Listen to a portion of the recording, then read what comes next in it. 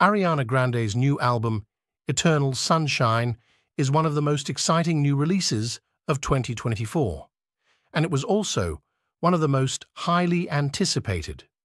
The set has started to roll out on charts around the world, and its immediate performance is a surefire sign that even after several years away, the masses still love the pop icon. Eternal Sunshine debuts at number 1 in Australia. The set, her first since 2020, blasts onto the ARIA ranking of the most consumed albums in the country, seemingly with ease.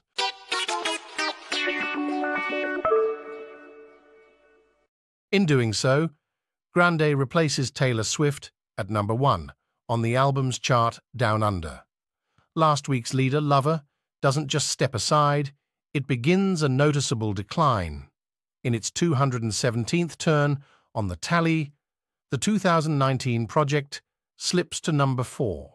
Eternal Sunshine marks Grande's 5th number 1 album in Australia.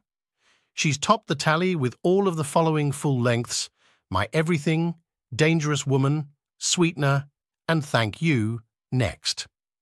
2 other projects from the superstar, her debut Yours Truly and her most recent drop, Until Now, Positions, also reached the top 10.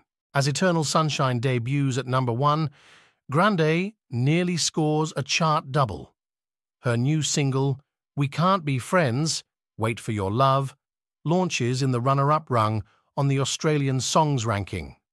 It comes in behind only Benson Boone's Beautiful Things, which reached the summit last frame. While she may no longer sit at number 1 on the Australian albums chart, Swift still occupies more than her fair share of space inside the top 10 on the tally.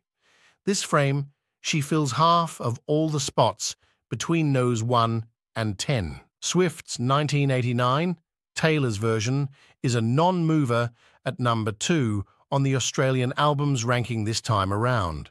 Lover declines to number 4, and it sits just ahead of a trio of other titles from the superstar that all slide back slightly.